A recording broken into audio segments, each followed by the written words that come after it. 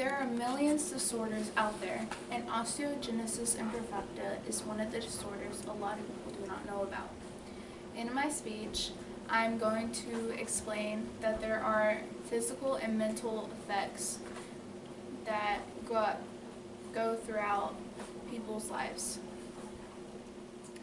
Osteogenesis imperfecta, commonly known as OI or brittle bone disease, is a genetic disorder that characterizes by bones breaking easily. The classification system is characterized by how severe it is. I have type 1 disease, which is the most mild out of all of them. There are some people that are in wheelchairs, and then some people that if they hit something barely, they will break. You can tell that I have osteogenesis imperfecta because the whites of my eyes, which is the sclera, has a bluish tint to it.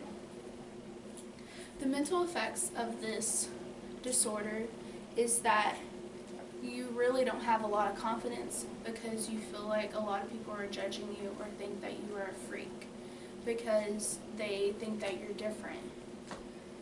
And so that will make people not feel like they are not comfortable in their skin. So OI is a disorder that a lot of people should know about because it can affect people's family and also their lives. And a lot of doctors do not talk about the mental effects. They only talk about the physical effects.